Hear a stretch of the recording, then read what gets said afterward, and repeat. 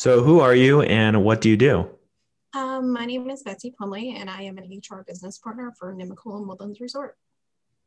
And tell us, how did you get into HR? What did that journey look like? Um, so getting into HR can typically be something that's a little bit daunting and challenging right out of school. I will say that some of the entry level positions coming straight out of school are pivotal when you're trying to first get into the industry. I personally took a position getting familiar with a staffing agency called Manpower. And I learned a lot of the basic fundamentals for recruitment and onboarding there. Is there headquarters in San Diego? I could be wrong, but So for the franchise of Manpower, I believe so, actually. So I mean, there is a national division. I personally worked for a privately owned division, so things were a little bit different. While they still held the same values and mission and motto, there was a few minute differences. So. very interesting. And then, how were you referred into getting your first job? How did that transition occur? Was it just luck or was it work? Walk us through that. Um, so a little bit of both. I choose to believe. So for this particular position, when I originally started out, I had actually relocated to a completely new area. I was about 4 hours north of where I grew up. So like my network of people and everyone I knew was very, very small. So actually, one of the first things that I started doing was getting on LinkedIn. So making some of those professional connections and trying to be introduced to people was extremely important, trying to get into the industry. And it's one of those things like when you're trying to get your foot in the door, and especially in entry level positions, you really do have to make sure that you're very vigilant about following up and showing interest in the position and just bringing everything to the table you can. Yeah, I think at the end of the day, it's like you have to prove yourself as a resource. Um, Absolutely. Absolutely. And that's the other part of it that is so very difficult getting into the industry or getting your first job into HR is proving you are a resource because you have the same degree that everybody else has. So what is it that's going to make you stand out? And I will say that depending on the area that you're in, depending on the industry you work in, you really do have to not be afraid to let your personality shine because HR is a lot of laws and it is a lot of policies and procedures and things that are all the same no matter where you go. But at the same time, you need the right person to convey that for the right culture and the right environment. So being able to relate your attributes into being in one of those positions and being a huge asset is really important to be able to shine through in an interview. And, as you're going through this process of getting your first job in HR and then continued growth, what are some tangible steps that you've taken to ensure that that growth kept continuing? Um, I would say without a doubt, especially with HR growing the way that it is, you're seeing more and more titles, and you're seeing more and more positions that weren't all that familiar. And something that is really important for us in this particular area is you have a lot of people who are getting certifications, and the certifications are what is setting people apart. So you have to have your degree. Absolutely. Without fail, you're going to have a 4-year degree to do that. A master's degree is great. And if you get a certification on top of that, then like you immediately move to the top tier of positions when you're applying. In this particular area, of course, they're looking for like a PHR or your SHRM certification.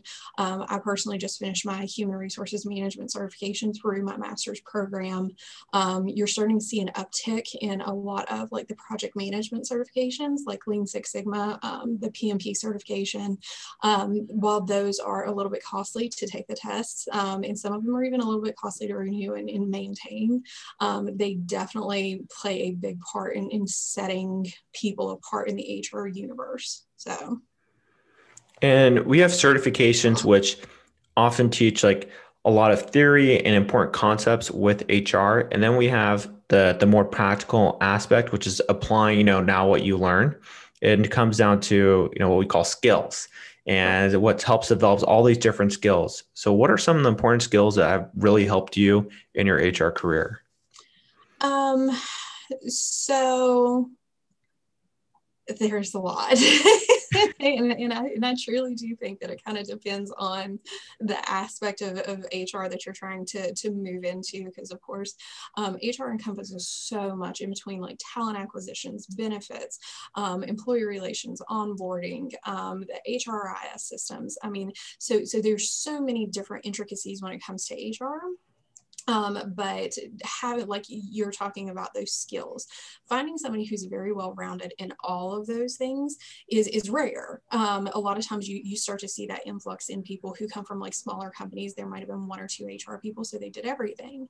One of the things that I found was extremely useful for me in my HR career was being familiar with unions. So it's something that we all talk about when you go through your programs and you're working on your degree, and you start getting into grievances and mediations and arbitrations, and everything starts to like get really foggy because there's a lot that you have to pay attention to. But there are still a lot of industries who do have very active unions, and for somebody to have that particular set of skills and to know exactly what they're getting into is honestly, it's irreplaceable, because that's just it. Like a union could form within a couple of weeks in a business. So it's something that if you have 15 HR people who've been working in the same business in the same industry for all of these years and nobody's ever worked in a union, and now all of a sudden we have one, it can be challenging. It can be very challenging because it's a lot of information to be able to decipher through. Yeah, I think that's so important. What you said is, I think a big part of it is also just willing to expand your knowledge in other verticals that may appear. So some of the people that I've talked to that have had a lot of success in HR were working in finance before they Yeah. started their career in HR because they're working with HR professionals from a finance standpoint. And they're like, hey, I'd really like to try HR.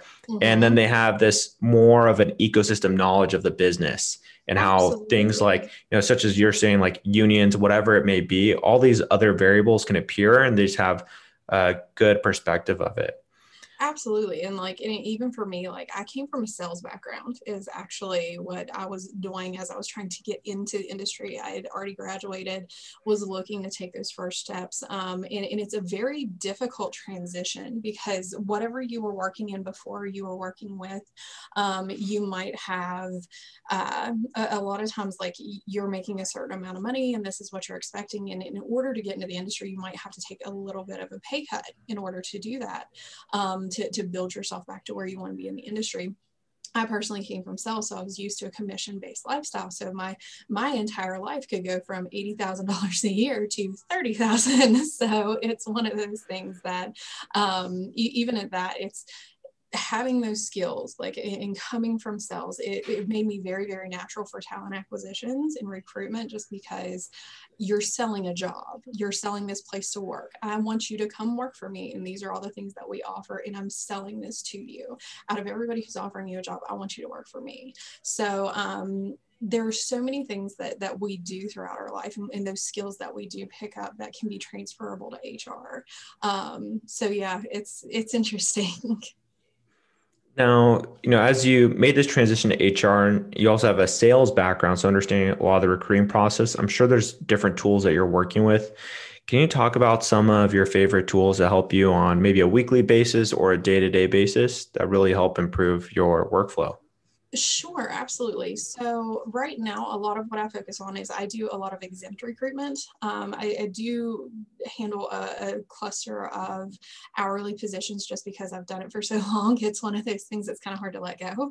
But I do a lot of exempt level recruitment. So managers, directors, VPs, stuff like that. And then the other really heavy focus for my position is employee relations.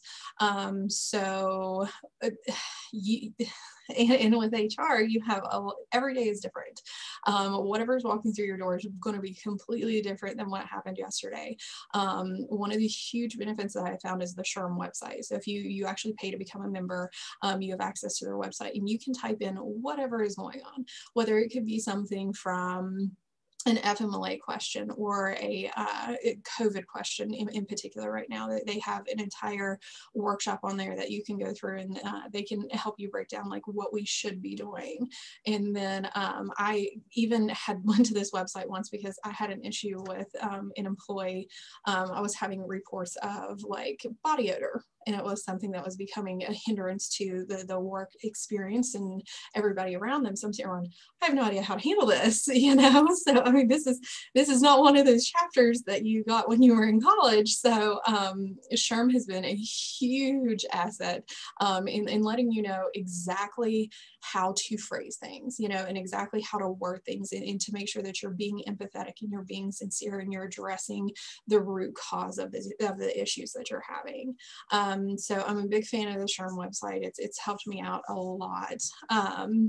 Going forward. And then of course you have an entire network of people. So anytime that you can become a member or become a network of something that's HR related is so important, just because again, every day is different. Somebody else might have dealt with a problem that you've never had to deal with. In working in different industries, I worked in healthcare for a very long time. The standards and everything that we work through in healthcare were completely different than working where I do now in hospitality. So being able to tap into a network of other people who work in similar fields or worked in the same type of situation is so very helpful.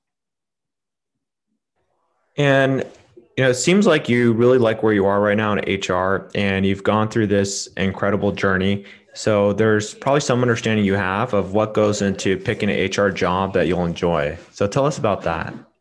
Um, yes. So when, and truly, I think it's circumstantial for each individual person, kind of like we were talking about. Like there's so many different facets to HR, and you really have to, like, as you start your HR journey, you have to figure out where it is that you want to be. Did you fall in love with HR because of the benefit side of things, because of like the 401k and retirement and pension plans? Did you fall in love with it because of unions, because of recruitment? Like what exactly is your focus? So like when you're looking for a job, like those keywords are very important, because working in talent acquisitions, the bigger the company is, like talent acquisitions is usually completely separate from HR. While you're still under the same umbrella, it's still viewed completely differently. And I think it's very important to keep in mind of the culture of where you're wanting to work and where you're wanting to interview and what you're looking for. Working for a private company versus working for a publicly traded company is completely different. How they can run their businesses are completely different. So your HR is completely different. So you really have to figure out where your balance is and what you're happy with. Like I said, the culture of a work environment is super important. Do you like the close-knit? Do you like the family type of setting? I've worked in HR departments where there was 2 of us, and then right now there's 15 of us. So, I mean, working in a completely different dynamic because the size of the group and then what we do, it's being able to find your perfect balance, definitely, and being able to say, I want to work for a smaller company because I like working with a smaller, close-knit group of people, and knowing that you're going to have a larger scale HR job. You might be doing recruitment, onboarding, and you might be doing benefits, or I want to work for a very large company and all I want to focus on is recruitment. So I think those are very important questions to ask, like before you get into the industry and you take a dive in. Like personally for me, one of the things I am not good at all is compensation analytics, and it always falls under HR, just because we do market analysis all the time for jobs as they grow and things change, and I'm sitting here and I'm like, that's a lot of numbers. So it's one of those things, like it's not my strong suit. So something that would be geared toward like just a comp analytics set would not be successful for me in my HR career. So just keeping those things in mind and knowing who I am personally and in the type of setting I like to work in, those are very important as you're moving forward in your HR career. Yeah, I totally agree. And I think part of it is just going in and testing these things out, because often you don't know what you don't know, and you're like, hey, this may be for me. But also just being willing to be conscious of whether you like it or not, and ask yourself those tough questions and say, okay, now that I got this job, is this where I want to be? Do I want to be in a smaller company, like you were saying, or is this a better fit?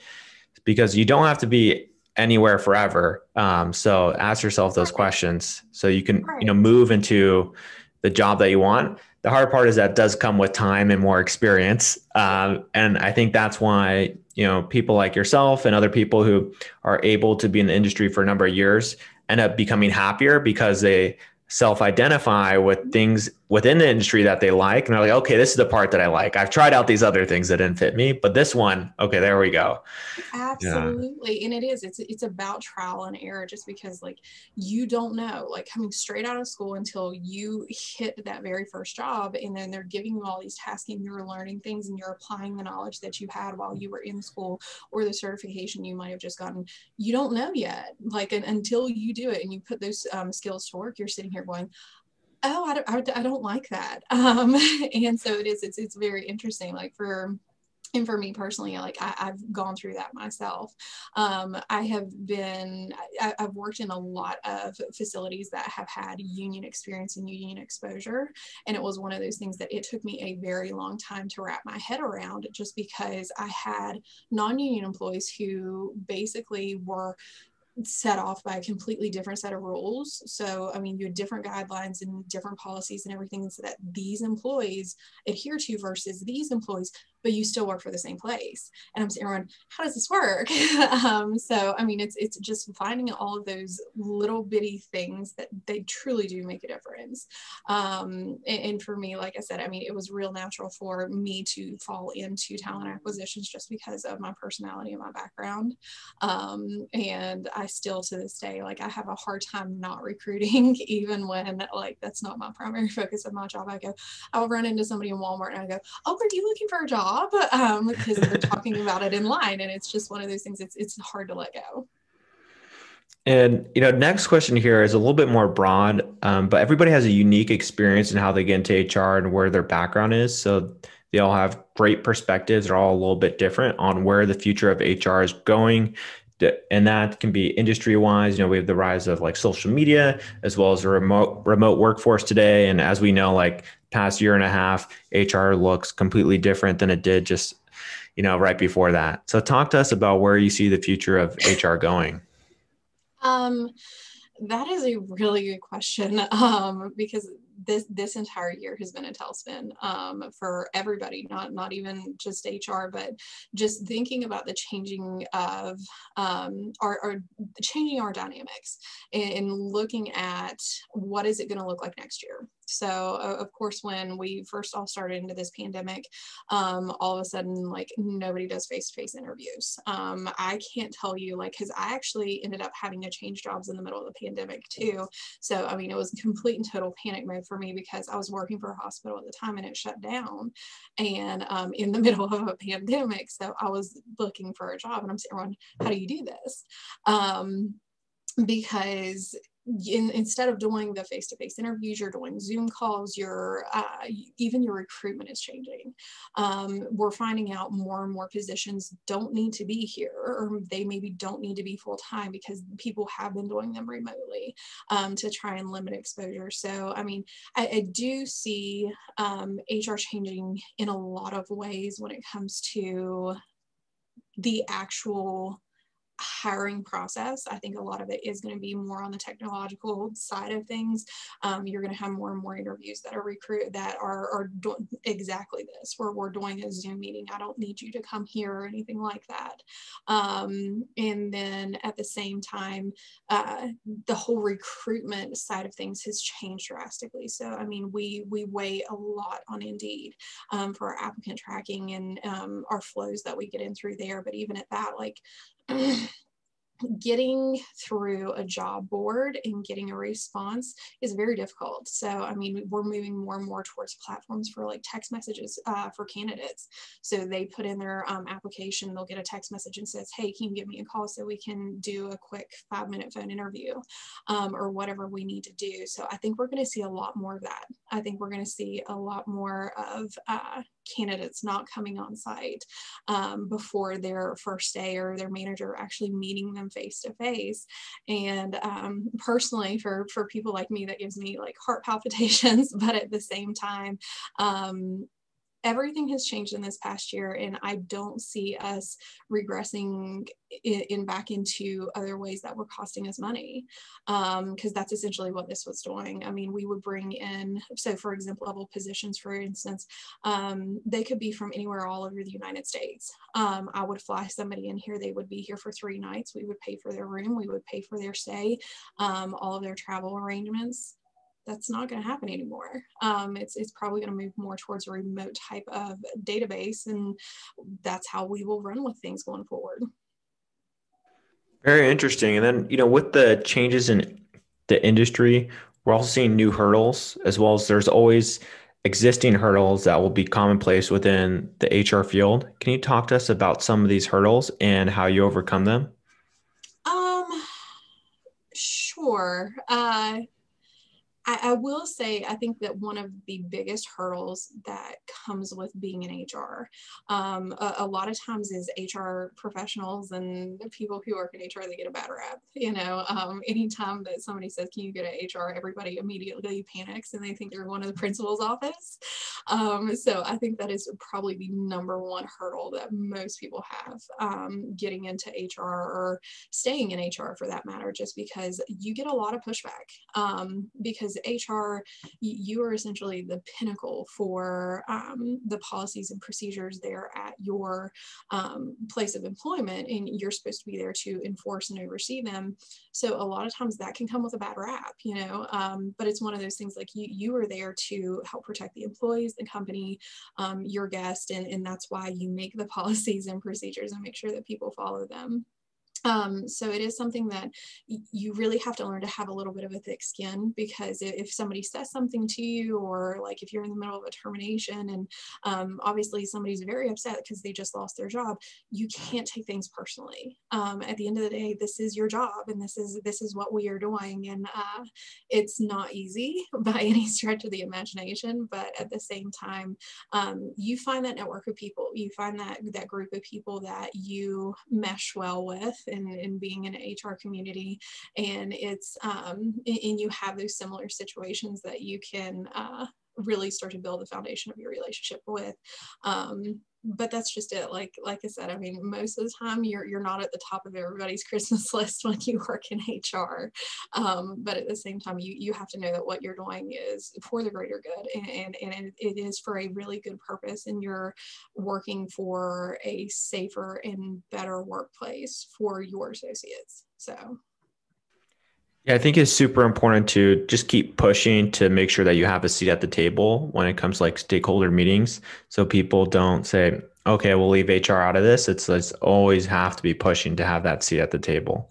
Absolutely, Yeah. because if when you're left out of a meeting, all of a sudden they've got this great big idea and they've got a party planned, and you're sitting going, no, no, no, no, no, no, no, we can't do this because of these 4 reasons. So it's very important that, like you said, for HR to be there, regardless of what is going on, and it's just because I think a lot of times the way that I choose to put it to my family is like, you're the devil's advocate.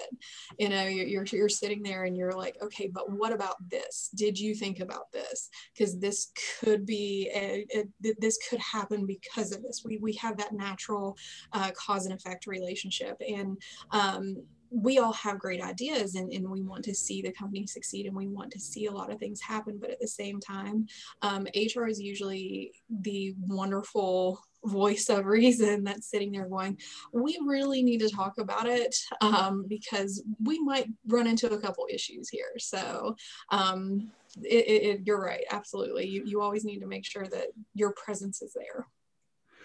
And for a lot of people watching this video, they're looking to become an HR business partner, or maybe it's an HR journalist. They're just looking to break into an HR position and they're not sure, which one's right for them. And some of the people are looking to take their first step into HR. So if you can talk about, what are some signs that different HR positions may be right for you, as well as the HR field in general? Um, for as for the field in general, there is I think that there's a lot of telltale signs that you're going to be okay in HR and that everything's going to work out pretty well for you. When if you like, and I've made this joke with my family before, and they think I'm joking, but I'm totally not. It's one of those things like when you were a kid and you grew up and you always followed the rules because you were deathly afraid of what was going to happen because you didn't follow the rules. HR is probably going to work for you. You're probably going to love it because this is what we do. We make the policies and procedures. So that is, it's one of those things like it's probably going to work out for you. And then the other thing, like working into HR, it's one of those things that, like we talked about, entry-level positions are definitely key. If you're just getting into HR and you've never had an HR job before, my biggest suggestion is to find like an HR coordinator position. Because they tend to be the gatekeepers for all HR offices. You get to see how everything moves in and out of the office, whether it be people for employee relations, whether it's new hires, onboarding, benefits. You get a taste of everything. So you get to really start to see the inner workings of the positions and the company and what you're going to be doing. And it can really help mold you into saying, I really like this aspect of HR. This is what I want to learn more of, or this is what I want to do. Now, of course, like getting into like benefits and FMLA and ADA accommodations, that is that really I choose. I tell people all the time, the people who do that, like they bless their hearts because it is so very meticulous and it is something that you have to stay on top of all the time because laws change all the time. There are new acts that are passed. There is a lot of information that can swirl around all the times, and there are provisions that are made in some situations that you're not aware of. So you really have to have somebody who is very thirsty for knowledge and continuing that education and learning more and constantly seeking advice in new platforms, essentially. Of course, talent acquisitions, I think is absolutely phenomenal for anybody coming straight out of college, because you learn a lot about the hiring process, what your managers are looking for, and it helps you build those relationships with your the people that you're working with, whether it be managers or just the employees coming in or what have you. You really get to learn a lot about the business and the people who work in the business. So if you're a very personable person, talent acquisitions, recruitment, all the way. And Betsy, I just want to thank you for taking the time today to do this interview. Now, if students want to go ahead and connect with you on LinkedIn, can they do that? Yeah, absolutely. Please do. Cool. And if you're watching this video, the chances are that her LinkedIn URL is in the description below. So you can click that link and connect with her. And thank you so much for being here. Thank you, everybody, for watching, and excited for you guys to step into your career in the HR world and have continued success. Absolutely. Good luck to everybody.